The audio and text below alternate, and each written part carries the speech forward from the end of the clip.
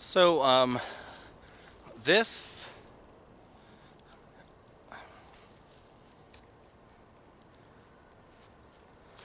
this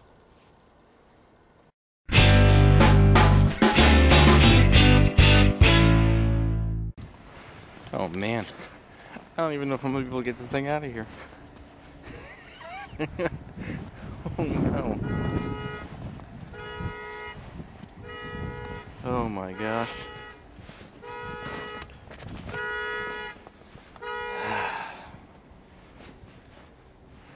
Oh boy, I might not be able to get it out of here. We can try. No, not really. I'm not getting it stuck. I'll have to dig it out from the front. Get it warmed up. Say hello to this 2014 Scion IQ. I honestly still don't really know what to make of it. I have not seen one of these cars in person like this. I've seen them every now and then driving on the street, but I've never have been up close and personal with one, so this is all new to me. As you can see, it is a very tiny car. This is probably something my wife would like to drive because she likes tiny cars. But this is really tiny. Really tiny.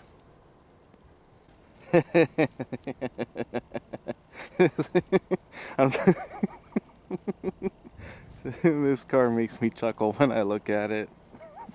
So, Scion was, I don't think they're around anymore now. I could be wrong, but I don't think Scion's around. This is technically a Toyota, in a sense.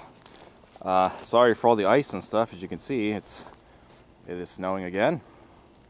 But it's just a funky looking car. I think this was made to compete with like the smart car, which is technically made by Mercedes. I just think it just makes me chuckle at you know how small it is and stuff. But this car does have some pretty cool quirks with it. I honestly don't really know what to make of the styling. I think it looks okay. It's definitely eccentric. If people always thought the Aztec was ugly, then I'd really want to know what they said about this car. But let's see, we still have ice on here from the ice storm a couple days ago. So anyway, the Scion IQ. I don't know if this is a specific trim. It just says IQ on the back. The sticker that's printed doesn't have a particular trim level, so I don't know if there are other trims available with this vehicle. But as you can see, it's got wheel covers instead of, actual rims. It does have projector headlights, which are not on at the moment, but they are not automatic. I do like the mirrors because the mirrors are a different color from the car, and they have turn signal markers on them. The whole side of the car is comprised of a door, along with one tiny little window, and of course your fuel filler door on the driver's side. The back is complete with a windshield wiper.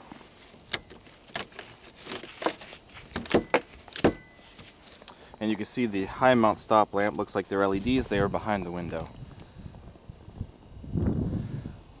Let's take a look inside. Now once we open this door, you're going to see things get a little interesting.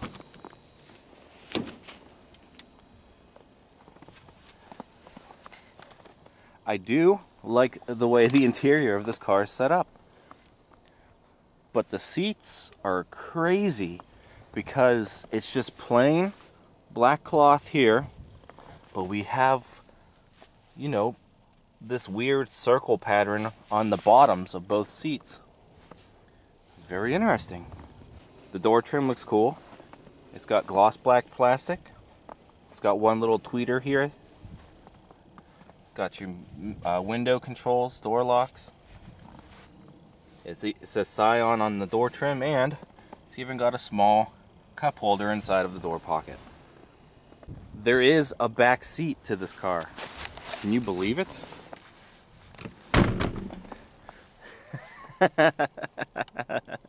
There's no room in this car for anybody to sit back here. There's cup holders also for your non-existent rear passengers, but it looks like if the seats were up far enough, you might be able to get, I don't know, children back there. But I don't think any full-size adult is going to be able to fit back there. That's what I'm saying. Let's get in. So, this is the interior setup of the Scion IQ. Very different indeed.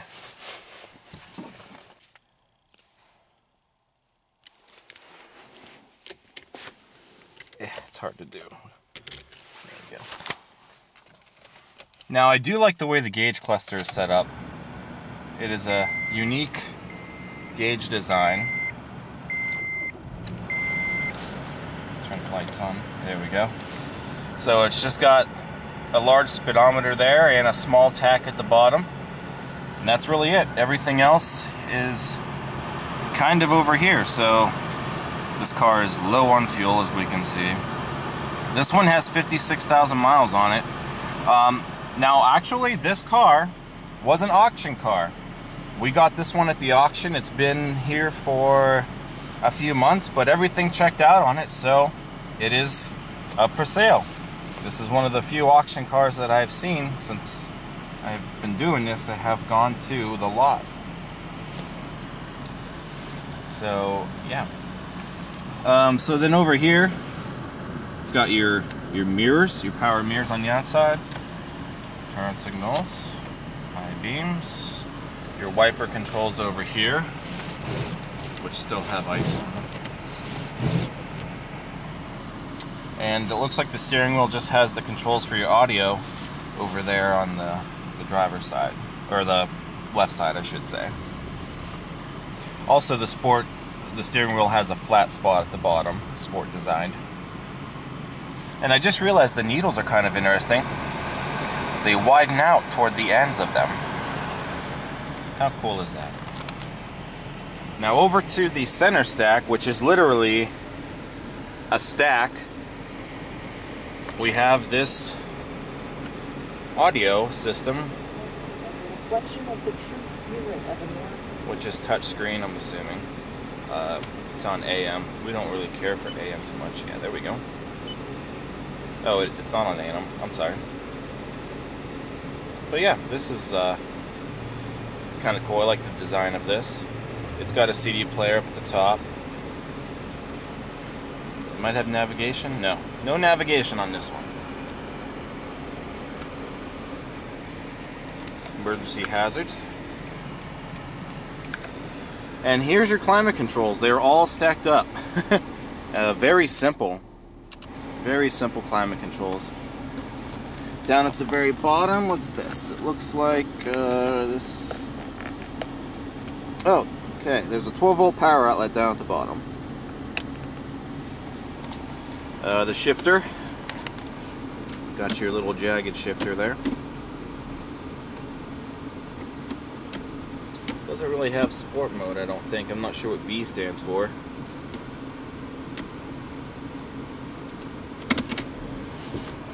Let's see, what else we got? So we have our traction control override here. And, oh, these are our door locks. Are they? Yeah, those are the door locks. Interesting. A USB and an auxiliary input jack. Your handbrake, of course. One cup holder. And nothing. There was nothing here. What's this do? Oh, so that makes it easier to get to the back. Interesting. Oh, the back cup holder says Scion on them. That's cool. Interesting. I do like all the room that's in front of the passenger, the front passenger. That's pretty cool right there. That's an airbag. No glove compartment. Really? Oh, there's a little drawer under the passenger seat. That's cool. This is the thing that if you were to get stuck or towing or something, you put that in the bumper. Well, that's kind of cool. But there's no glove box. You do get a knee airbag instead. I guess that would kind of be better in a way. Let's see. Mirrors. This is cool. How do you turn it on? Oh, there it is. Oh, no, that's kind of neat. Kind of direct what light you're going into. That is literally all of this interior consists of. Let's check out the way back, shall we?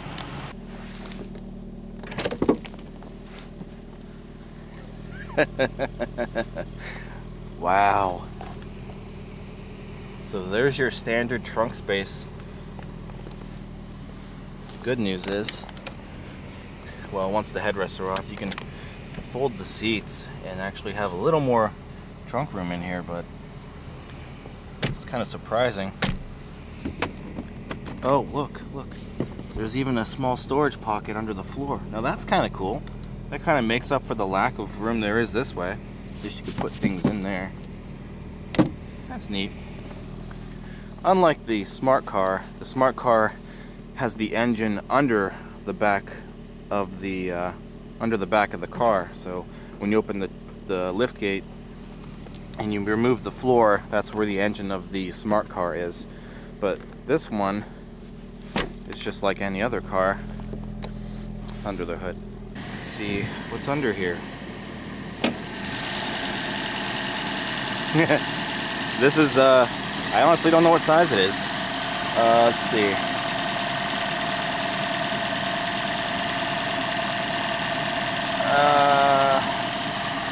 I have no idea. It's a 3-cylinder engine now. But that's it.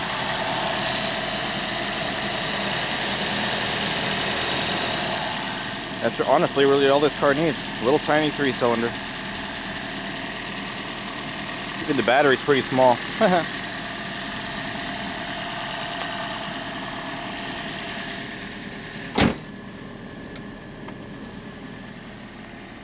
Now, in all honesty, I want to take this car out so bad. Unfortunately, a couple of things here. For one, it's completely out of gas. And number two, the roads are really bad, so I don't really imagine this little tiny car handling too well on these roads. In fact, I was kind of nervous to bring it out of its spot after I dug it out. So, I'm going to drive it just around the lot.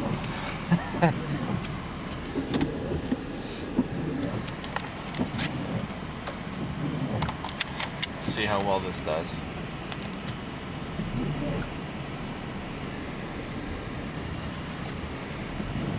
Oh. It feels funny when you turn because you're literally pivoting right at the you're literally pivoting at the seat, like the back seat. It just feels funny. Now, honestly, even though this car is a little eccentric, I bet this car would be fun to just drive in normal situations, of course. This kind of weather, I don't think it would do so well.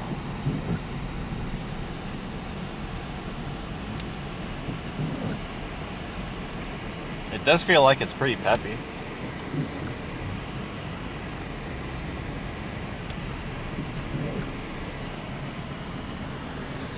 Let's go back this way.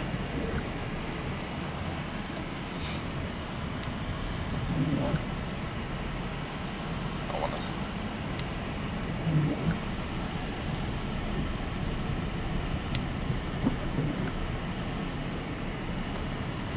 This way. It's fun. It really is.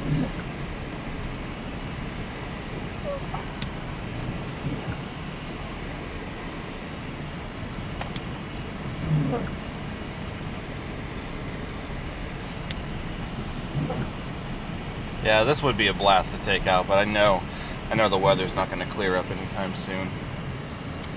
I'm going to park it right there. So, I'm going to cut the camera. Okay, so that's going to be it for this vlog. Let's go ahead and shut everything down.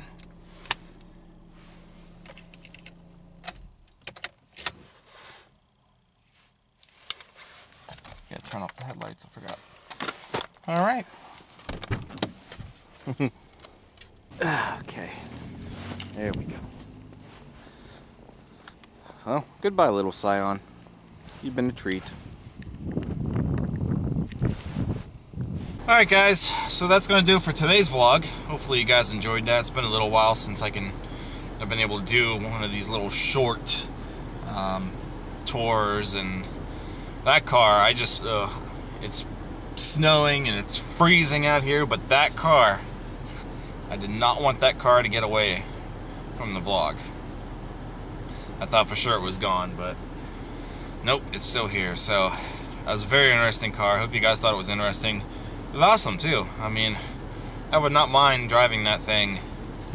It's like, it really does feel kind of like a go-kart, but even just kind of going around the corners of the dealership, of the lot and stuff, it slides. You can kind of feel it slide. So I definitely wouldn't want to drive that car in this weather, at least with roads that have been untreated and such. But in the same sense, it would probably be a blast to do that too. Don't forget to give this video a thumbs up, don't forget to comment, and don't forget to subscribe. Also check out all my new merchandise over at teespring.com/stores/Mike's Vehicle Spotlight. And also check out Mike's Vehicle Spotlight. I do plan on having MVS come back really soon, even though it has been snowing and it's cold and it's crazy and stuff. I noticed, you know, it's about 5:30 right now and there's still daylight, so I think we're getting to the point of the year, of the season, where the daylight might be stretching out a little longer. So, yeah, we're going to be doing some MVS features here real soon. I promise. I'll see you guys next time. Take care.